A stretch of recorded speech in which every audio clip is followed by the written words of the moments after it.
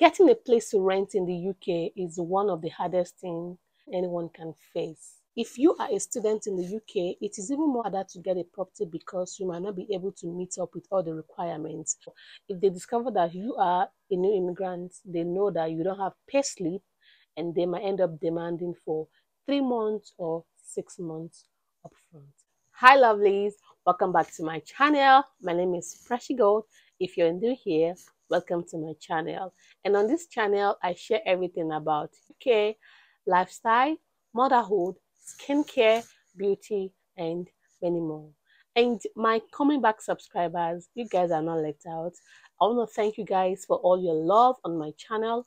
I can't even take your support for granted. And if you're still yet to subscribe to my channel, please go ahead and do so.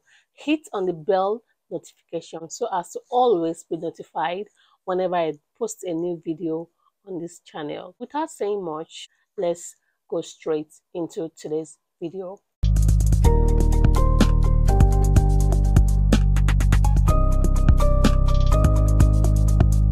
Today's video, I will be sharing information about how to rent properties faster and easier, things you also need to consider before renting a property here in the UK.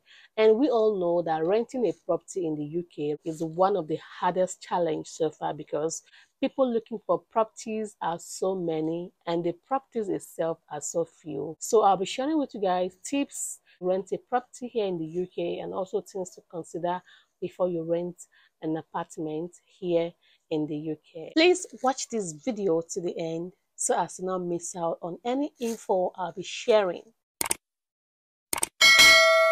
Here are the few things I want you to consider before you rent that property here in the UK. Number one is location. Most times, because of the stress people have gone through before they could secure that property they want, they don't even mind the distance where the house is located to where they have activities going on. Example, workplace and where you school if you're a student.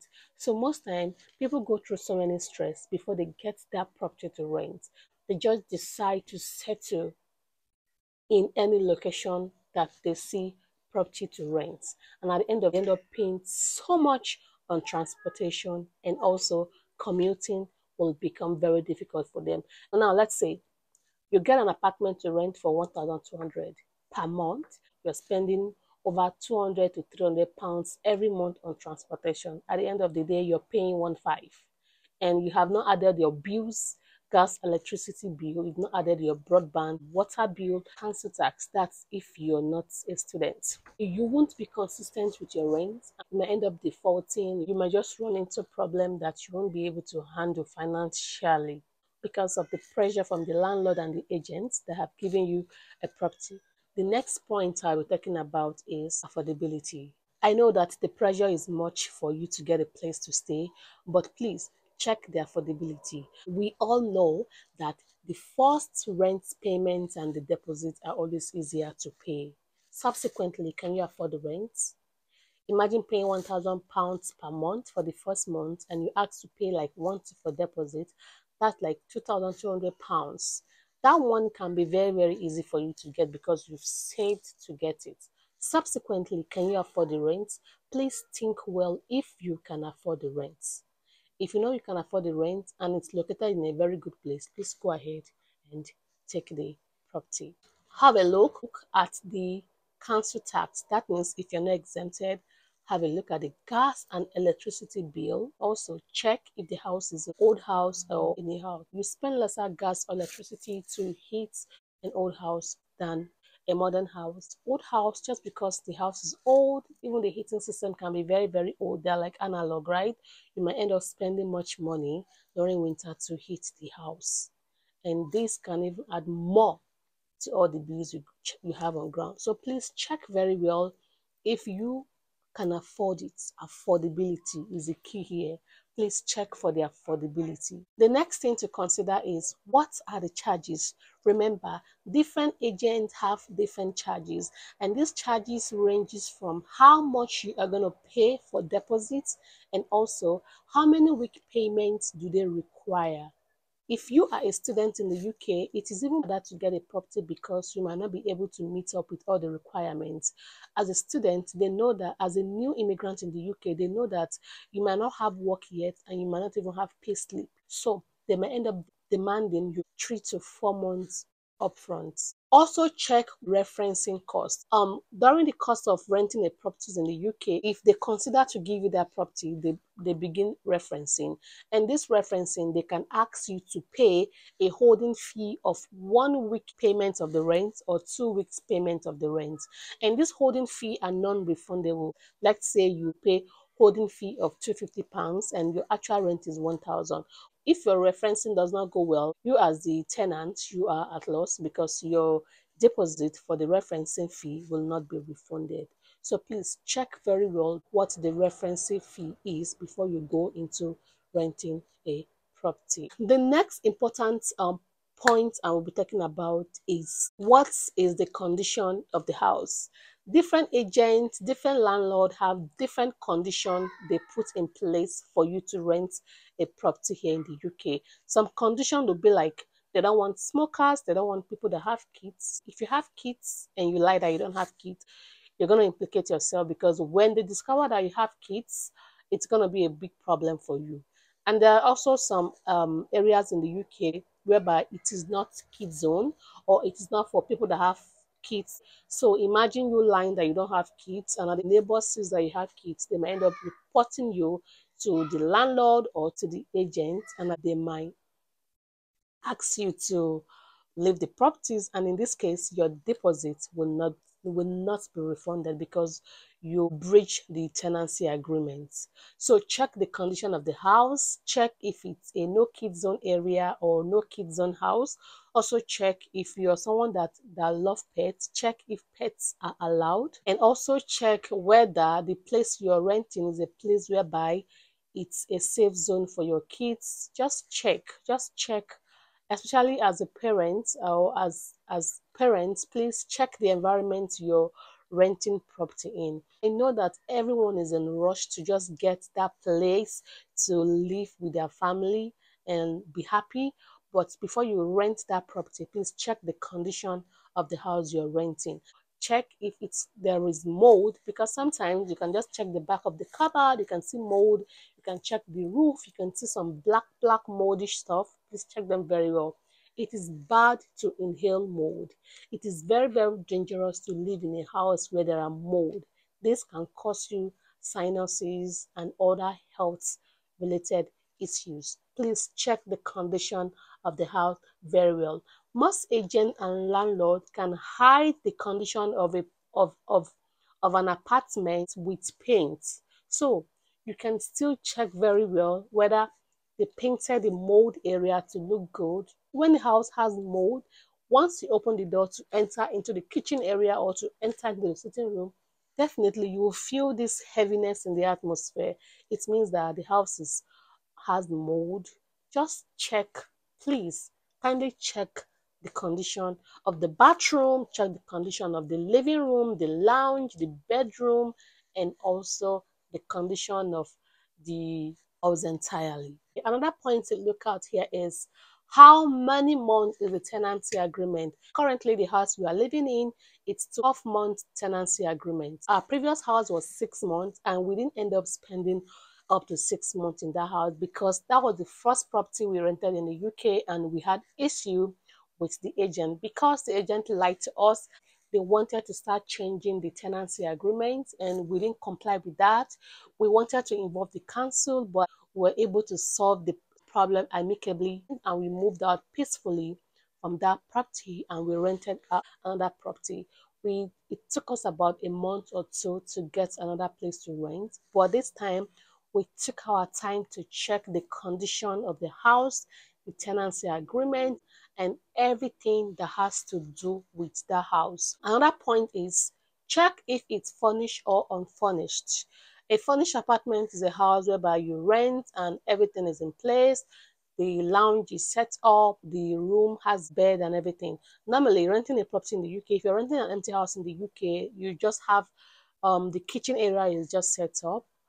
You have washing machine, cooker, microwave there in some houses, and washing machine, and also refrigerator. But if it's a fully furnished house, you have both bed and everything. Some even come with curtain and everything. So check if the house is furnished or unfurnished. If you rent a furnished house, it has a different rules entirely. Everything is gonna be, you have to be careful with this, you have to be careful with that. You have to leave the property the same way it was when you rented it. You have to make sure that nothing is destroyed, nothing is damaged. If anything is destroyed or damaged, you have to fix them there once your agreement expire.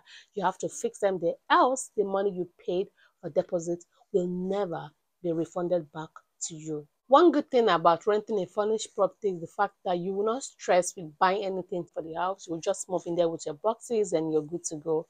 But renting an empty house is actually the best for me because you know the taste of furnitures and everything we put in there, the color combination of what you want, you put it there yourself.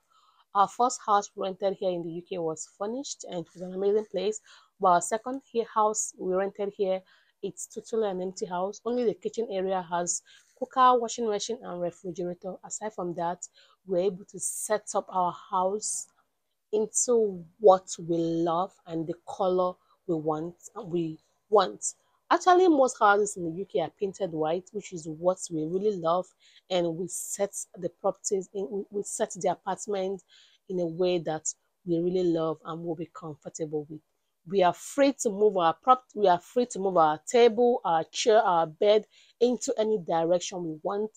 There is no one to say that we shouldn't move our household item in any direction that we want. No one is going to stop us from decorating our house in any way we want.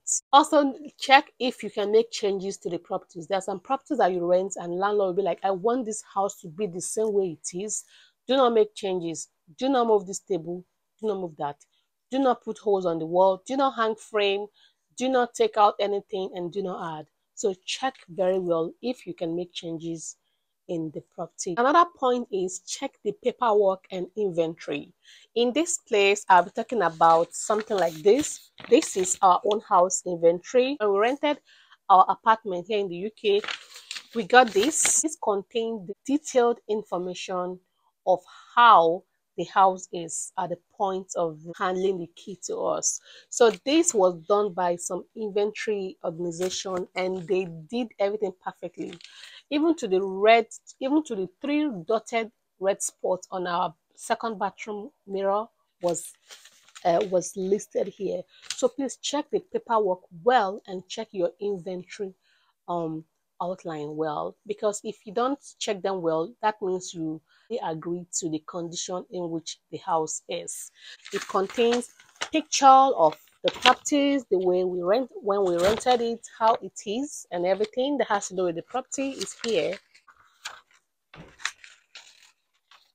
You see the bathroom, the rooms, the floor, even to the smallest thing on the floor, everything is well documented here. Another thing I would like you guys to check is DPS. You have to check whether an account is open for your deposits. The deposit you made before you rent a property can be for 5 to 7 weeks rent. So they're going to open an account and put the money in there, which means that the money is safe. And when you finish your contract and you don't want to renew the house after 6 or 12 months, they are going to give back your deposit to you. But in case you damage anything, they are going to deduct the amount of the money they used to fixing everything you have damaged from your deposit and they'll give back your balance. But some landlord or agents can be so funny, they might end up not opening that deposit account for you, for them to keep your deposit in them, which was the mistake we made in our first house. Just because we were new to the UK and the agent discovered that we were new, they took advantage of us. Let me use that word. They took advantage of us. The deposit we made at that time was about £1,400. And we didn't even know that they didn't open any scheme. We were not informed when there was disagreement. They almost did not refund us our money. But because my husband was a smart guy, he told them that they should use our deposit to make our last rent payments, which turned into another thing, and they wanted to argue with us. Well, husband stood on his ground and asked them to take our rent from there, which they did. Our remaining balance until date, but £200 was not refunded to us, just because we don't want any police case. Um, we don't want to drag further. We just left the deposit for them. Also, moving into the property you have rented in the UK, they are going to do proper cleanup for you. In our own case, the house was clean. Even when we came to fix our curtain, my friend used to say that I have OCD, like I'm allergic to dirt. Like I did not see anything to clean. Even to the handle of the door, everything was sparkling. So guys, please check very well before you rent house and consider all these points I have also shared. Few tips to renting an accommodation faster here is you tell them you can pay upfront. That's if you don't have pay slip, tell them you can pay off upfront. And there are some times that they'll ask you that how much do you earn in a month or how much do you earn in a year. So if you can produce supporting documents to prove that you earn well, back it up with some pay slip. And also if you have a private account where you have savings, back it up with that. You will see that they will consider you. And another tip to renting a property is that negotiating higher than the actual amount they want to rent out the property. This one will make them consider you faster, and they'll be like, oh, this person is so serious, let us consider the person. Sometimes it can take you 3 to 4 months before you even get a place to rent in the UK. And in our own case, I said it took us about just 4 to 5 weeks before we got this place to rent. Immediately we saw the property. My husband went for viewing, and my husband asked the agent, what can we do differently to rent this place? The agent was like, the house is so amount. If you can increase it, I'm sure the landlord will consider you. And that was exactly what we did. We just increased it by few amount of pounds, and were able to secure the place. And when they asked us for our annual income, we increased it. Even though it wasn't showing on our payslip, we were able to provide other evidence to just make our yearly income to increase, and we'll show it to them. And after that viewing, the viewing was on Thursday. The following week, Monday, we got an email from the house agent, and the house agent said that the landlord has considered to give you guys the property. Now let's begin the referencing. Within 2 weeks, we are done with the referencing. We got the key to the property and we moved in. Make sure the agreement you're signing is a tenancy agreement and not a lodger's agreement. A lodger's agreement, from the name, it means that you're lodging in the property, and at the end of the day, the deposits is not going to be protected. And if you have issue with the house, the agent, or the landlord, you don't have anyone to report the case to, because you are just lodging in the properties. So with this few points of mine, I hope I've been able to share with you a few things to consider before you rent a property here in the UK. That's all for today. Please like and share this video so as to help YouTube to recommend this video to others. And if you're still yet to subscribe to my channel, please go ahead and do so. And I'll see you guys in my next video. Bye bye.